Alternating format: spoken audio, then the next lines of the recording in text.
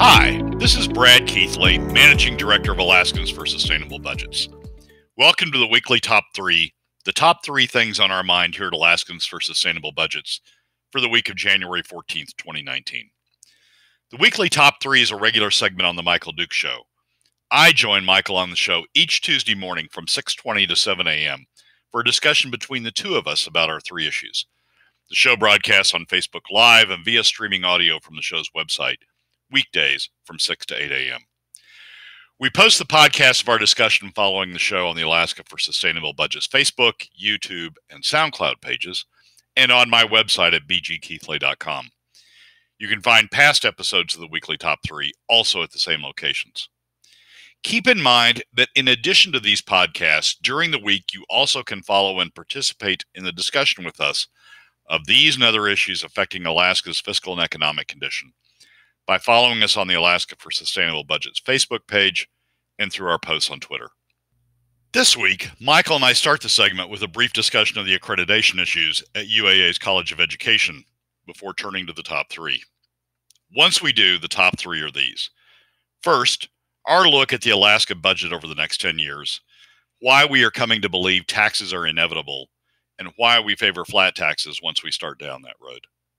Second, Journal of Commerce editor Andrew Jensen zeroes in on the broader consequences of HB 331 in a recent editorial, and they aren't good. And third, in her preview of the session, Senate Finance co-chair Natasha von Imhof tells Alaskans how the Alaska Senate majority envisions using Alaskans PFDs as sort of a forced pick, click, and give. And now, let's join Michael. It's crazy. I've just been reading some of these stories. I don't know if you saw this UAA program issue. I'm wondering, and because Harold in the chat room is saying the UAF education system is going to be fine, the UAA one is problem. Again, does this come back to that whole issue of having a divided 3-part university system and of studying a full accreditation for the entire university? I mean, is this just one more example of duplication of effort? Well, it is duplication of effort. We've got 3 education schools. We've got one down at UAS, which for some reason is supposed to be the lead on education now, and then we've got one at UAA and one at UAF. We've got resources divided across all 3, and it's just we're just too small a state to really try to be supporting 3 fully accredited public education or higher education schools, and this is one of the consequences of it. We don't have enough resources at one place, and they sort of drop through the cracks, and kids are affected. If we had a single university, it would be a different ball game. Right. Well, and that also, of course, means that they have a smaller sample, so that their data is not right and everything else. I mean, it's just crazy. Well, I mean, why are we doing this? I mean, well, we're doing it, frankly, because that is the way we've built up the state over the last 20, 25 years. We've wanted to have something at Fairbanks. We wanted to have a university at Anchorage, and Southeast didn't want to be left out, so we have a university at a university down in Juneau, and we're trying to support all 3. And they've grown to the point, and our revenue base has sort of declined to the point that we just can't do that anymore. So I'm gonna say that maybe you'll take a crack at this sometime this morning, but you're going to have plenty to talk about with your top 3, and I'm going to make a prediction right now that your top 3 is not going to make some people happy today. I'm just going to throw that out there. I'm just going to throw that out there that we may be unpopular by the time this whole thing is over this morning. Are you ready to? Are you bracing for impact? Oh, I'm always ready for that. I mean, sometimes when you go through the numbers don't land where everybody wants them to land, and you just sort of have to face up to that fact and deal with it. Sort of like, when you want 3 universities and you want to fund 3 universities and you want to, have 3 fully accredited, fully functional, doing all things for all people universities. You just can't have that. Right. And so we need to face up to that fact. Every week we get a chance to talk with Brad Keithley from Alaskans for Sustainable Budgets, who comes in to kind of delve down into some of the deeper topics regarding, it's kind of a nuts and bolts down in the weeds session every week. That's what Brad brings to the table. Some deeper analysis, some common sense. It really is one of the things that I enjoy. I know some people think that that's a little wonkish, but it is who we are. And Brad Keithley joins us this morning to discuss his weekly top three. And I've already predicted, Brad, that this show will probably be unpopular today for a variety of reasons. But let's get down into it. Let's talk about number one. Number one is going to be the heartburn starter for a lot of people. You have taken a look at the 10-year plan, the latest one available, which is actually from the Walker administration. Let's talk about that and what your findings are and where we go from here. Well, every December 15th, at the same time that an administration submits a budget, makes it publicly available and submits it to the legislature, the administration is also supposed to submit a 10-year plan, which looks forward at 10 years of revenues, 10 years of spending, and sort of tells you where the budget is going. You need that. In order to evaluate, before you make any changes in a given year, you need to know what the consequences are of that over the 10 years. And that's been a fairly good device that we've been using since the Executive Budget Act was adopted in the 1990s to require that. This year, the Dunleavy administration did not submit a 10-year plan. I can guess why. I mean, they were dealing with enough issues to try to get a proposed annual budget out, but they didn't submit a 10-year budget. But it's not that 10-year plan. But it's not that hard to do. What you need to do is look at revenues, which they did do. The Dunleavy administration did do in the fall revenue sources book that they published. And you can take spending numbers from the Walker administration's last 10-year plan and use those. I mean, some people say, well, Dunleavy's going to start out lower. Yes, but that means he's going to have to make cuts to get there. So it's whether you take cuts in advance or you take cuts during the course of a year. It doesn't really make any difference. You can use those numbers, and the numbers when you do that. So I did that and put it together and put it out on our Facebook page. And the numbers are as depressing as you possibly could think they are. Now, remember that the last Walker proposed budget used $75 for oil and said he had a balanced budget. But the Dunleavy budget comes in and says, no, let's be realistic about this. Right. And they're using oil prices that are significantly lower, $65 and below. And so when you drop oil that much, and look at what the consequences are, it's pretty damn depressing. The budget deficit for 2020 using traditional revenues, the traditional oil revenues, plus the little bit of non-oil taxes that we have traditionally, and then you use the spending, the starting point for spending. It shows for 2020, it shows a $2.5 billion deficit that continues all the way out the 10 years. In fact, a couple of years or 3 years, it goes above $3 billion. The 10-year average for the deficit, just starting from that basic funding, that basic point is like $2.8 billion per year, every year, year in and year out, based upon those revenues and that spending.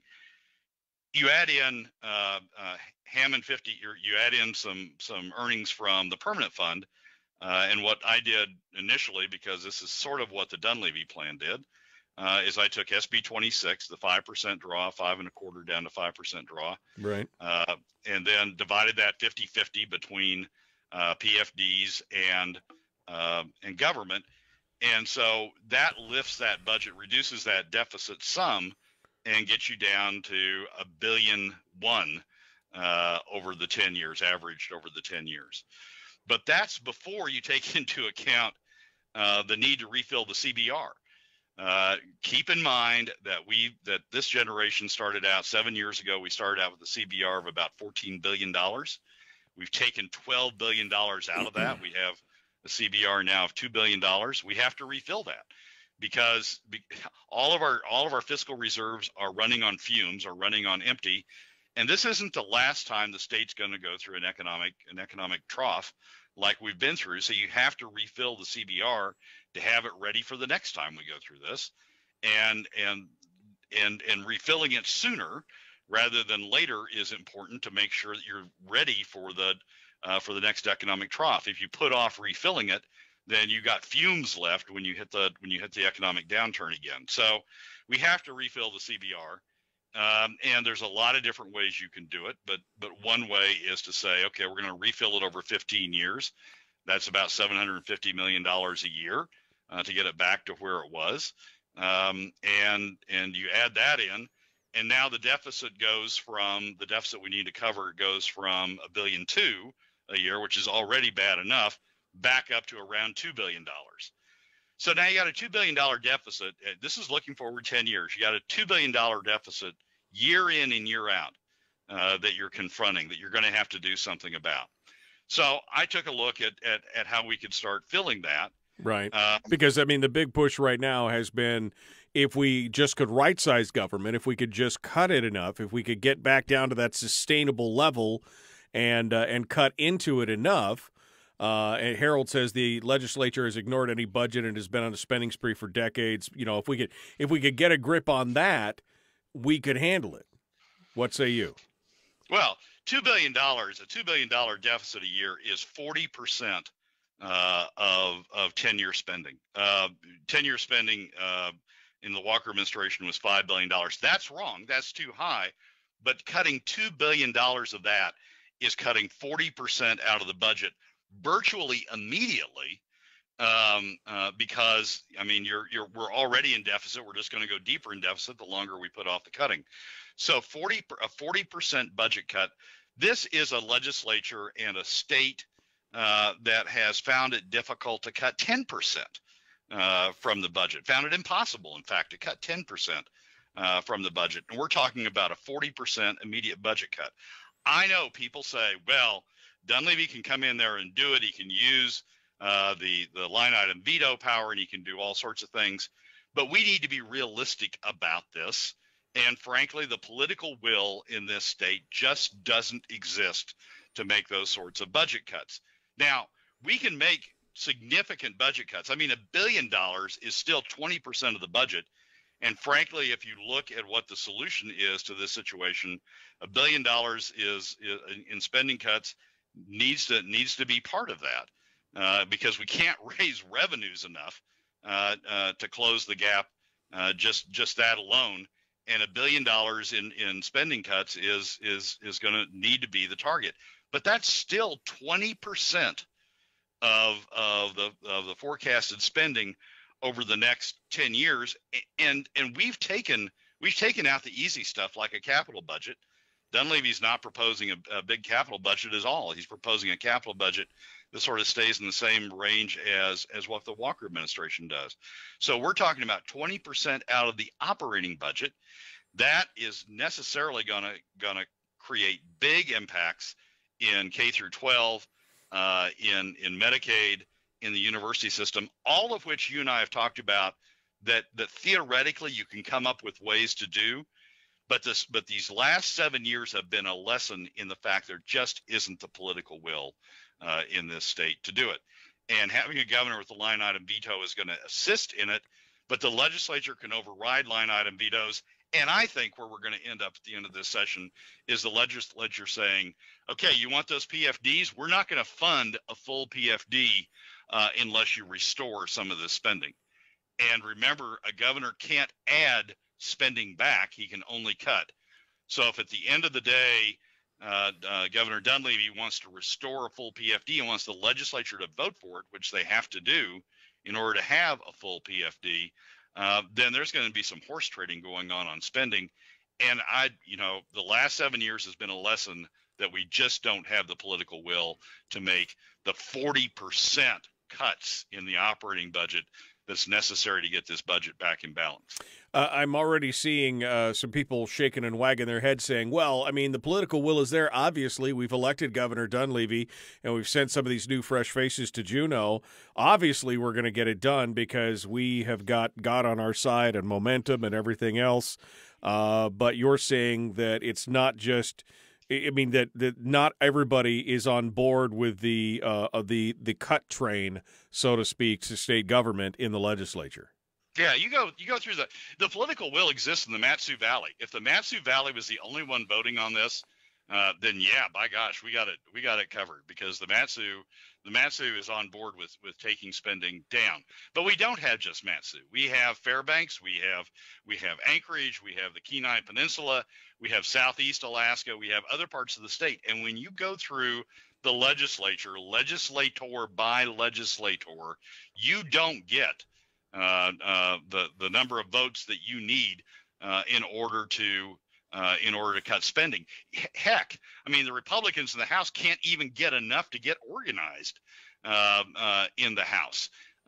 So thinking that you've got, yes, we've got Governor Dunleavy, but thinking you've got a legislature that is on board with making these deep cuts is just wishful thinking.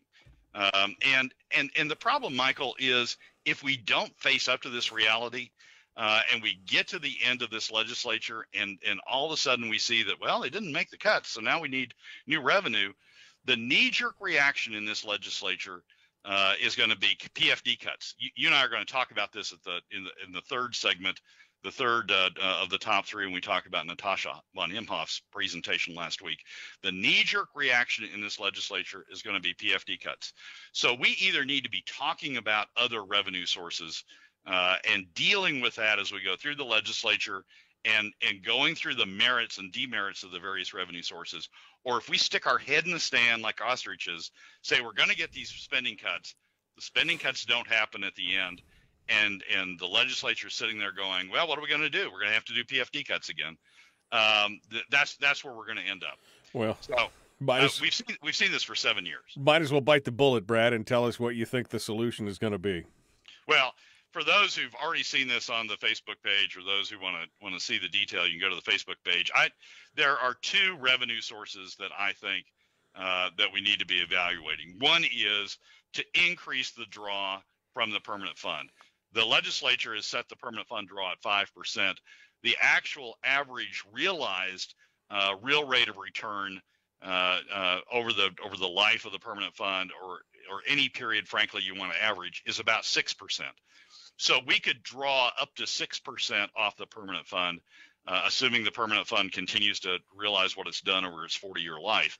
We could draw up to 6% off the permanent fund and not damage the long-term viability of the permanent fund, not take money from future generations. Every bit of percentage we go below 6%, we're actually leaving more money in the fund to future generations than we're drawing out for the current generation. So one adjustment is to increase the draw from the permanent fund closer to the long run real rate of return. And the other, that'll get you about $230 million a year toward your $2 billion shortfall. The other one is, as we've talked about on the show before, and I'm sure we'll talk about in greater detail as we go through this legislature, is a flat tax. A 2.6%. A flat tax is just a percentage from every person's income and from non-residents earning income or receiving income from Alaska-based sources, the same percentage across the board, so that everybody feels it in the same way. And if you, I ran the numbers, and if you use a 2.6% flat tax, you can raise about $725 million that way. So those two revenue sources then combined with about $1 billion, we're talking about a fifth of the budget. I mean, we're talking about a huge number here, but those two revenue sources combined with about $1 billion a year in spending cuts gets us back into balance and gets the CBR on its way to being refilled. It doesn't fully refill the CBR, but it gets us about 2/3 of the way to refilling the CBR over the 10 years. Right. And just to be clear, This is not something that Brad is advocating lightly. This is not something that he and I have ever wanted. We keep talking about how this is not where we wanted to go. We've been talking about it for 4 years, about this is not where we would like it to go. But if they're going to continue to push, if they're going to continue to just frame the argument in that way, or if in this case they just refuse to cut early enough or do deep enough cuts, there's only going to be one solution left on the table if the state is going to be continuing to be fluid and is going to cash flow it all. That's the only way to do it, right, Brad? Final thought for you. Yeah. It's. I mean, people talk about, oh well, we can take money out of the we can drain the CBR completely, and we can take money out of the earnings reserve. Well, there's two questions about that. One, why? Because if oil prices aren't going to recover, and new production is going to come largely from federal lands and isn't going to add significantly to state revenue, why are we doing it? We're just setting ourselves on a track to continue to live off reserves, as opposed to paying our own way. This generation paying its own way. And the second is, if you go into the earnings reserve and start taking money out of the earnings reserve, it's a PFD cut. It's not a PFD cut to the current generation, but it's a PFD cut to future generations, because the earnings reserve is part of the investment base that spins off earnings in the future, both for the PFD and government. So Right. If you start taking money out of that earnings reserve, you're just reducing future earnings and reducing future PFD. And Harold's already slinging some mud here. Brad keeps forgetting oil taxes. The state needs to stop giving away its oil resources and get the fair, equitable share of oil taxes. The other aspect Brad is ignoring are the billions of dollars in oil credits to oil.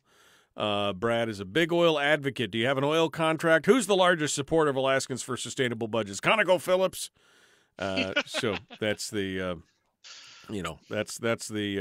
that's the aspersions that are being cast at your feet at this point. So I'll let you respond. I mean, oil taxes are an entirely separate thing. Oil taxes are determined by what we can tax without pushing investment elsewhere. I mean, we are an investment-driven state. If we don't have investment in the oil fields, we don't have production. If we don't have sustained production, we don't have even the revenues that we're getting now. It's not like a piggy bank. It's not like a fiscal reserve that you can say, well, let's go drain the oil companies a little bit by increasing taxes and take more money out of them to make our lives better. Oil companies have opportunities elsewhere, have alternatives, and if we tax them too much, they take the investment and go elsewhere, and we go back into a production decline like we were leading up to SB 21. So, we can. That's a different debate. We can have that debate about whether we're setting our taxes at the right level, but it's not something that you can say, oh, we need more money. Let's go grab more money from the oil companies, and all will be okay. You and I have talked about that there is still some money on the table there. But that there still is some money on the table that we could take in that. But in no means could we fill a $2 billion gap with it. Yeah. So the one place that could use some evaluation is what the effect of the change in the federal corporate income tax rate does, from 35 down to the low 20s. The historical perception was that the state could take so much, the federal government would take so much, and leave so much remaining to the companies. With the change in the federal corporate income tax rate, more is going to the companies, and some of that's bleeding back through to the state through state taxes. The increased profitability on the oil company side is bleeding back through the state tax approach, but probably not as much as could be to keep us competitive. So there's a way, there's something to evaluate to go in there, but we're not talking about anywhere near a $2 billion hole that can be filled by increased oil taxes. I mean, it's one of those things you could do one time or two times, but the oil companies will all go away, and in 10 years we'd be facing much lower revenues even than what we've got projected here. So we can't treat it as a piggy bank. It's got to be determined on its own bottom, on its own competitiveness. Larry says, until the state pushes more value added to other resources, we'll always be in this position. You appear to be focused too much in the box on your thinking. And again, we knew this is going to be an unpopular. You and I have talked about this in the past because we have talked about this position before. This is a very unpopular position. to try and take. The problem is that I could see the handwriting on the wall. I can already see this, folks. And again, I'm not advocating for a sales tax or for a income tax or a flat tax, but I could see the handwriting on the wall as to what these politicians are going to do. We're going to talk about that here in just a minute with Brad. But the political will is not there. I mean, they can't even get a majority at this point in the House. The Senate is already filled with people who want to take portions of your PFD. Do you really think that those people are interested in shrinking the size of government? I mean, there is no other choice at this point. Because what they're going to do is they're going to force it down, and when they do that, they're going to push instead a progressive income tax in the state of Alaska instead of a flat tax. So, I mean, you could call Brad an industry mole and all this other kind of stuff, but I think what he's trying to do is give us the clearest picture possible of what is pragmatically feasible, not what is the best case scenario, because Brad and I have talked about the best case scenario. It just seems like nobody's listening to us. I mean, am I wrong, Brad? No, Michael. I mean, so we've been on this road for 7 years, and people have talked about, oh, we ought to be cutting. Well, we didn't. Or, oh, we ought to have value-added products. Well, how do we get value-added products? The state has to invest in it because no private industry wants to invest up here. We're a resource state. We're not a value-added state. We're too far away from markets to serve a value-added function. And so nobody wants to do that, and everybody says they want it, but they want the state to invest in it. Well, that just sinks us deeper in the hole. Now, we've been on this road for 7 years. If we'd started back in 2012 when I wrote the first article about we're spending too much, we need to get it down. If we'd started on the road then, we might be in a different place now. But we didn't, and it hasn't been the political will to do it. Continuing now with Brad Keithley, Alaskans for Sustainable Budgets, and the hate has already begun to flow from the chat room already, where they have already thrown the corporate shill phrase around and other things here. Brad and I were just talking about, look, this is not something, what Brad is suggesting, this flat tax idea is not something that we endorse necessarily. It's not something we wanted. He and I have been talking about this for almost 5 years now together, he and I. He's been writing about it for years. I've been talking about this for 15 years in the state of Alaska, saying that we have a spending problem and not a revenue problem, and yet we continue to run down this path. People act like this is something that Brad wants or that I would want or endorse. But being pragmatic and looking at what is going on, there has been no interest in right-sizing government, and it doesn't look like that there's still going to be an interest in right-sizing government. And I think that's part of the problem. Brad, do you want to address it before we go on to number 2 here? Well, I think, Michael, one thing that people need to keep in mind is we've been in this situation for 7 years. We've been spending beyond our revenue. We've been running deficits for 7 years. We've used $20 billion in fiscal reserves over the last 7 years to paper over this problem. $20 billion to paper over this problem. That's nearly $3 billion a year. The situation we're in now is we've run through all the fiscal reserves. We've run through the SBR, we drained that. We've run through the constitutional budget reserve. That's now less than $2 billion. If we had a major disaster, if the earthquake had been more damaging, we'd be through that like nobody's business. We're down to bare bones constitutional budget reserve. We have no other fiscal reserves remaining. We have to face reality. People say, oh, we can go to the earnings reserve account of the permanent fund. Well, that's just a tax on future Alaskans. That's just reducing the investment base in the permanent fund and reducing future earnings out of the permanent fund. That's not a solution. That's just saying, okay, we still can't face up it, so we're going to tax future Alaskans to help us get over this hump. The political reality, the reality is the political will doesn't exist to make the level of cuts we have to make. We're through all of the fiscal reserves. We have to confront the reality we're in, and part of that is we have to come up with additional revenues. The legislature left unguided is going to come up with PFD cuts, folks. That's exactly what they've done the last 3 years. Governor did it the first year, but the legislature didn't override him. The legislature itself has done it the last 2 years. That's where they're going to go. Right. And if we don't come up with an alternative, that's where they're going to continue to go. And they have been empowered now with even more power. That's actually your number 2, talking about the after effects of the court's decisions, not only on the PFD taking, but on HB 331 as well. Exactly.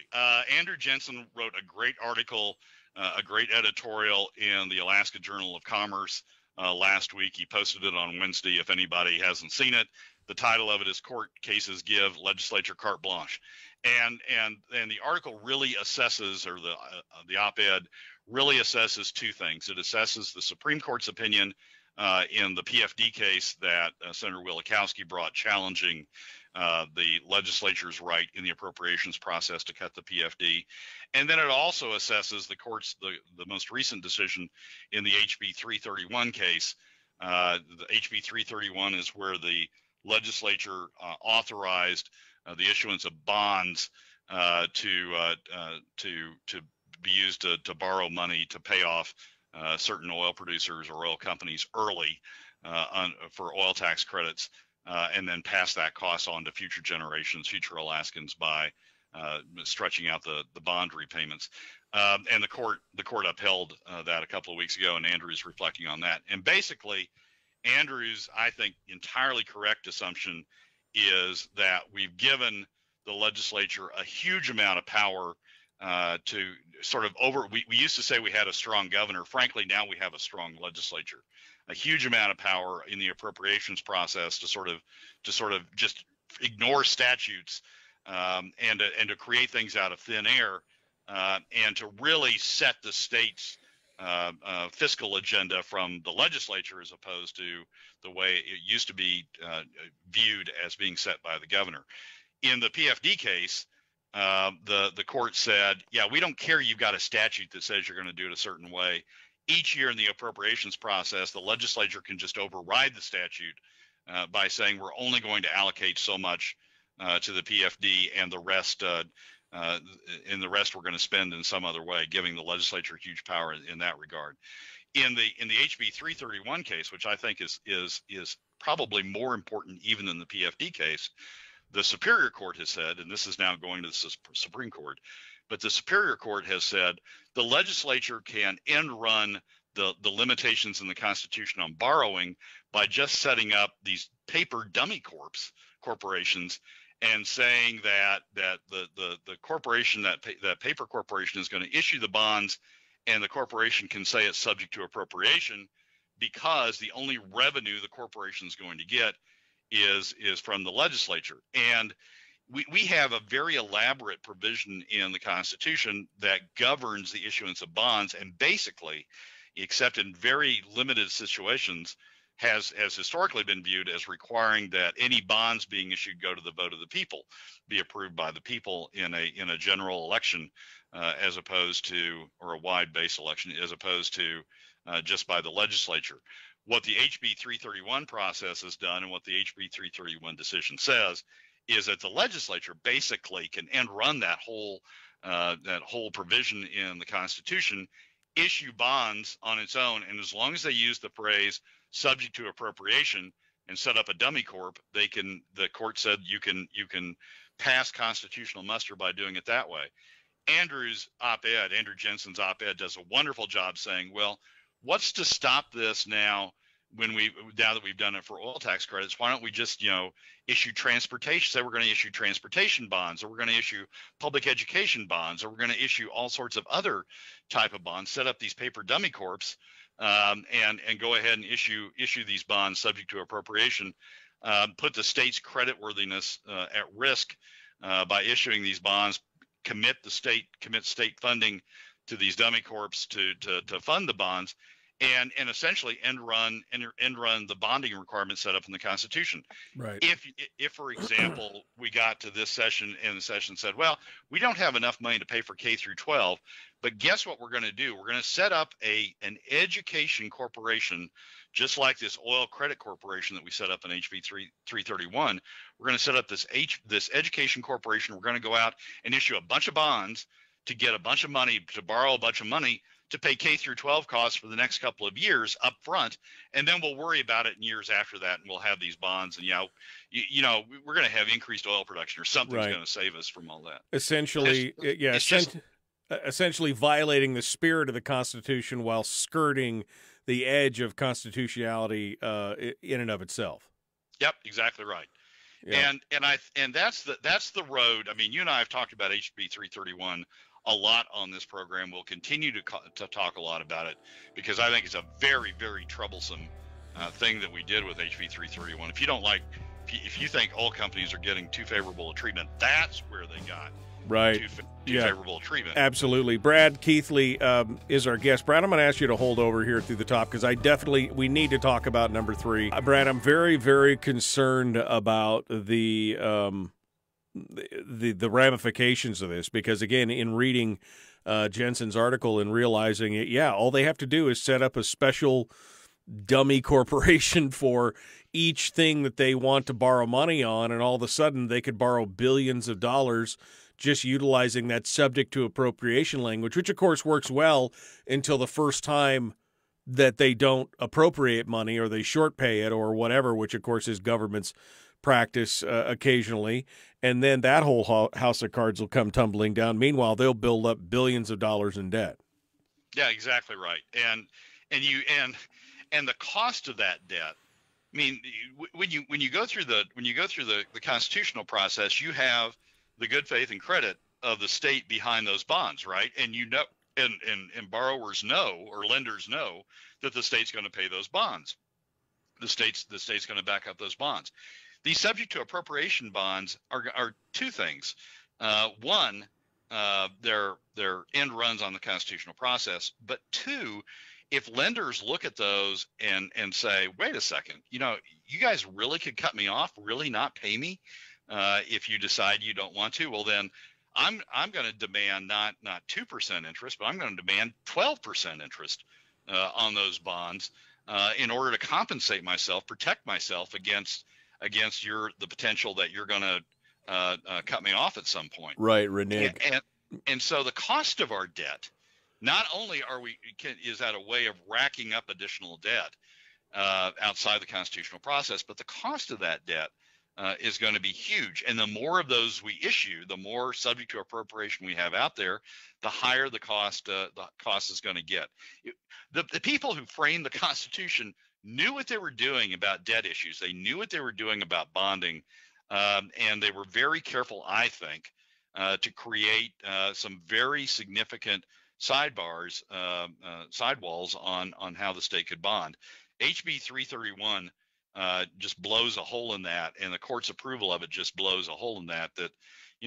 I know it's Republicans that passed HB 331, but frankly, it's probably Democrats who are salivating at the use of it down the road, because it's a way to increase state spending and push the costs off on future generations in significant volume. And, of course, this doesn't mean that, I mean, it might go to the Supreme Court. It may be overturned to the Supreme Court. But in the meanwhile, this gives them the time to think about what all the things that they want to do in this session. I think it even, potentially gives them some pressure relief on some of these things, which we're going to talk about here in a minute, because some of these people down there, as much as all the people, that are in the chat room here, that are on Facebook, on a daily basis, talking to all their friends about how we're finally going to get the cuts that we wanted with Dunleavy in there and everything else, that's all good. The political will is there. But, excuse me, it is not in the legislature. Yeah, absolutely not. Excuse me, frog in my throat. Brad Keithley is our guest, Alaskans for Sustainable Budgets.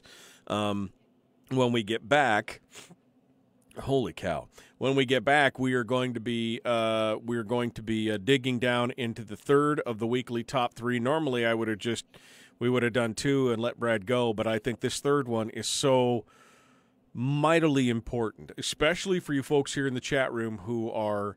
Who are throwing up lots of good arguments. I agree with a lot of your discussions and a lot of your talking points. Jim says, I say tough it out now, make the 40% cuts now. I've worked in corporate situations where I was responsible for doing the same thing. Yes, it's difficult, but to save the company, it must be done with great care, not a butcher knife. Lots of details to look at, but do it. And Jim, I think Brad and I would both agree with that. The problem is that you're not one person making the cuts. You have got this bastardized coalition of politicians who are not all pulling the boat in the same direction, right, Brad? Oh, exactly right. And you've got the leadership. I mean, we'll talk about it in this upcoming segment.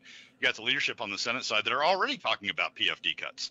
I mean, they're already envisioning a situation in which we won't make these $2 billion in cuts and tough it out. They're already, pulling back from that and saying, well, we'll just use the PFD as a way of increasing funding to government. So it's, I've been talking about this for 7 years. I've been talking about this since 2012.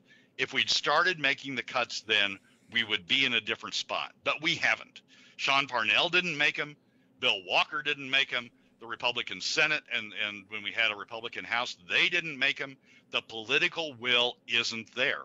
And yeah, we're going to have a governor who's going to come up with a budget that makes a big load of cuts. But I know, the past 7 years has demonstrated the legislature is not going to go along with that, and they're going to go someplace else. We need to be there, thinking ahead of where they're going, and get it at least to a better place than PFD cuts, because that's where we're otherwise going to go. Hour 2 of the Michael Dukes Show. Welcome back, and good morning to you. If you are just joining us, apologies again. I'm a little bit under the weather today, and so I'm a little sniffly, and if you hear me coughing in the background, I apologize. We were discussing things with Brad Keithley, who's normally on only in hour 1 of the show on Tuesdays, but what we've been talking about is so important. We only got through 2 of his weekly top 3. We're down to the third one, and this is we knew was going to be a very contentious show because Brad is talking about the need at this point, because there is no political will in the legislature to make the cuts necessary, and that if we do get to the point of having to discuss new revenues and taxes, that the only thing that we need is the only thing that we should be discussing is the flat tax versus everything else at this point. If that's where we end up going. And it looks like that is where the political will is taking us, or the lack thereof of political will. And to back up that statement, we're going to bring Brad on to talk about his third point, which I think nicely backs up the statement that says there is no political will in the legislature to actually make these hard, because there's a lot of people in the chat room who are saying, hey, we don't need that. We just need to cut. We just need to cut. We just need to cut, which you and I both agree. The problem is, you need 60 people to agree with that, and that we can't even get 40 of them to agree on picking a leader between them. So good luck on that right now, but you've got more evidence in that regard.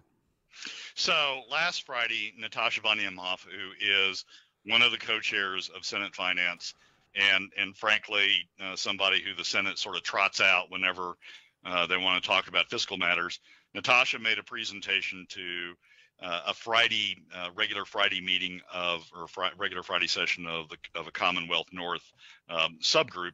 And the title of the discussion was Budget Scenarios FY 2020. And the slide deck she used has been circulating on the web and is available for anybody to see. Michael, I think you said that you put up a link to it. I put a link up to it right now in the chat room. So this is a very revealing. This is a Senate Finance co-chair, a very revealing look at what the Senate's thinking is. The Senate, the Republican Senate, thinking as they go into the session, and basically it comes through the situation we're faced with, state reduction. The potential for additional state reductions. How do you address the deficit? Increase revenue through more oil production or new taxes. Decrease operating expenses. Pay a lower dividend is the third option they've got. They've got no other options on there in terms of revenue other than pay a lower dividend. And then they run through some of the budget reductions that have been done in other states where the current OMB director has been before, some of the ways they get through it. But then in slide 7, she gets to sort of the core of how the Senate Republicans think about this. And it says, how about the elephant in the room? And the elephant in the room, according to this slide deck and according to her presentation, is the size of the permanent fund dividend. And then the next slide starts talking about how you could use the dividend, to reduce the deficit. And like the Walker administration did about the last year of their term, she's trying to convert dividend reductions into specific spending items. So, for example, the first dot, and this is page 8 of the slide deck for those of you who are either looking at it or will look at it later. The first dot is $100 increase in the BSA for education. This isn't a decrease. She's saying $100 BSA increase for education could be funded by a mere $42 decrease in the PFD. This is sort of like compulsory pick, click, and give, right? Right. I mean, she's saying that we decrease the PFD by $42, and that would help us fund a $100 BSA increase for education. You got to remember that Natasha served on the Anchorage School Board before she went to the Senate, and was one of those who voted for ASD Anchorage School District increases, budget increases during her term there, as opposed to fight for decreases. So first dot is $100 BSA increase, $42 decrease in the PFD. Second dot is $100 decrease in the dividend, is equal to about $60 million, could all go towards crime and opioid rehab. So you can see the fashioning of an argument that let's reduce the dividend a little bit and we'll help pay for the safety items, safety-related items that we need. Yeah, absolutely. It's all about crime. We're not being taxed enough on the crime with all the crime stuff and the monitors and alarms and everything else we're having to buy. We need more taxes for crime. Right. And then the third dot is a $500 decrease in the dividend would fund 9 agencies' general fund budgets. It would help us meet, keep state spending. This is what the Alaska Senate is thinking. This is how they're approaching the issue. There's not a whole lot of talk in here about, we got to make $2 billion in spending cuts. There's a little bit of that, a little tease of that in the upfront slides. But when you get to the end of the story, to the basic slides that they're talking about using the PFD to fund, what decreases they could make in the PFD, what cuts they could make in the PFD to continue to fund government. And that's, I know people don't want to hear this, but that's where the Senate is. That's where the Senate's always been these last 7 years. It's been, we'll talk about spending. We'll sort of talk about ramping down spending. Remember Charlie Huggins, when he was president of the Senate, at one point said, over 3 years, we're going to cut it down to revenues. They didn't even come close to that. 2 years ago, Senator Hoffman was talking about, we're going to decrease it by another $500 million in the following year. In the following year, that was 2 years ago, in the following year, they increased spending. They didn't decrease it by another $500 million. This is what the Senate has done over the last 7 years. This is what the Senate is going to continue to do this year. And if we don't talk about better revenue measures than PFD cuts, which are according to ICER, have the largest adverse impact on the Alaska economy and are by far the worst, have the largest adverse impact on Alaska families. If we don't talk about alternative measures, this is where the Senate's going to go again. And the House can't even get organized. They're not going to act as a counterweight to this. And the Senate and Governor, and people are going to say, well, Governor Dunleavy's going to do it. Well, no, he's not. He's going to try to do it. And he may even do line item vetoes, but line item vetoes can be overridden. Right. And the governor's priorities also can be used as held hostage.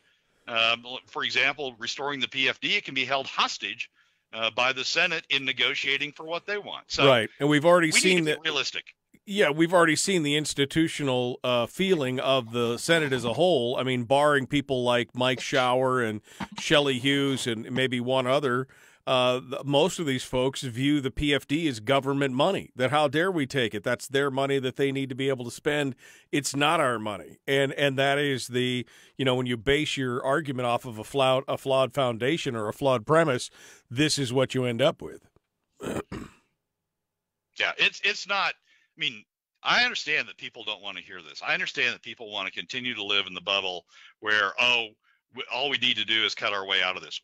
That theoretically, we could have done that had we been at it the last 7 years, but we haven't.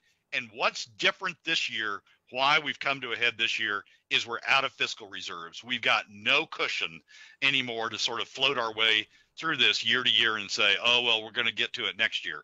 We've drained them all.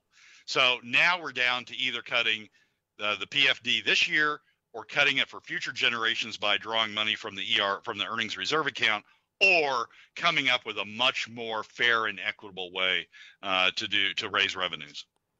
Brad Keithley is our guest, Alaskans for Sustainable Budgets. I'd ask him to stay over for one final segment this morning because I thought it was very important for you folks to hear what he had to say. This is some of the most important and difficult things we've discussed with Brad here on this program because, again, it does not make people like listeners to this show happy. It does not make me happy to acknowledge that we want cuts. But we are the only ones. Those folks that are in power, those that have gone back, those that remain in places like the Senate, people like von Imhof, they have no interest in actually cutting the size and scope of government. And as much as we weep and wail, gnash our teeth, rend our clothing, it's not going to happen big enough and fast enough to make the differences that we need to do before we drain the reserves. And we need to be prepared. And I think that's all Brad is saying here. We need to be prepared for the inevitable when the conversation shifts to revenue generation,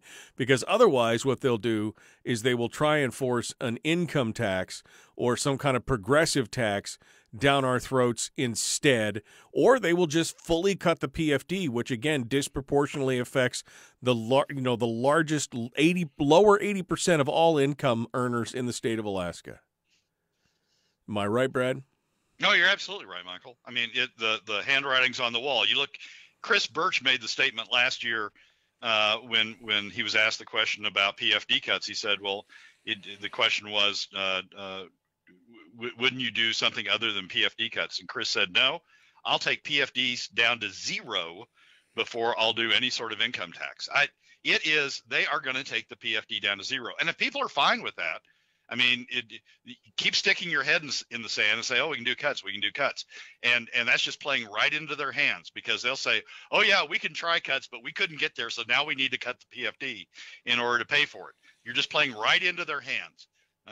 When you go down that track, we need to be talking about better alternative revenue measures than additional PFD cuts. Otherwise, that's where they're going.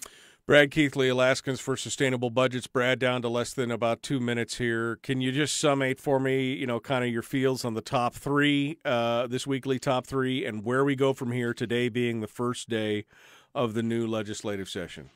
I think we've got a long and very difficult legislative session ahead of us. I think we're going to go into several special sessions, and I think there's going to be big fights. I think the governor's going to come in with huge cuts, and I think there's going to be a lot of lip service paying to, we're going to evaluate those and look at those. Aren't those good ideas? But I think at the end of the day, as the legislature finalizes its budgets, particularly in the Republican Senate, they're going to say, well, we just can't make those big cuts. We have drained the reserves. We need to do something else. And they're either going to look to the ERA, which are just future PFD cuts, or they're going to look to current PFD cuts. People who really want to be involved, really want to talk about, really want to contribute to this discussion need to have that scenario in mind. And they need to either find ways to get the Senate to actually make those cuts. Good luck. We've tried that the last 7 years. But they either need to find ways to get the Senate actually to make those cuts, or they need to be prepared to talk about other alternative revenue measures. That's where we're going in this session. It's going to take a long time. We're going to talk about it a lot on this show, but that's where we're headed. And it doesn't mean, folks, that we stop the battle to cut the budget. That's not what Brad's saying. That's not what I'm saying. We need to keep that pressure on. We need to keep bringing. We need to remind them that people like Pete Kelly got kicked to the curb. We need to remind them of stuff like that if they want to remain in power, and quite honestly, I don't want any of these people to remain in power. Anybody with this kind of attitude needs to go. Because obviously they really don't have a. Remember, von Imhof was the one that said, "Well, if we do this other stuff and we increase these, all the moneyed people will leave the state of Alaska. All the people with money will leave." So apparently, she wants all the people without money, not in the top 20%, to leave, and she'd be okay with that by affecting them with cuts on the PFD and other things. So, I mean, we need to remember these things. We need to think about it. We need to be talking to our legislators this year more than ever. And, love him or hate him, Brad Keithley has always got some thought-provoking stuff out there at Alaskans for Sustainable Budgets. Brad, I really appreciate you sticking along with me today. Thank you for coming on the program, and hopefully we can gin up some more responses on this. Michael, thanks as always for having me, and it's a discussion we need to have. Well, that's a wrap for another week's edition of the Weekly Top 3 from Alaskans for Sustainable Budgets. Thank you again for joining us. Remember that you can find past episodes on our YouTube and SoundCloud pages, and keep track of us during the week on Facebook and Twitter. This has been Brad Keithley, Managing Director of Alaskans for Sustainable Budgets.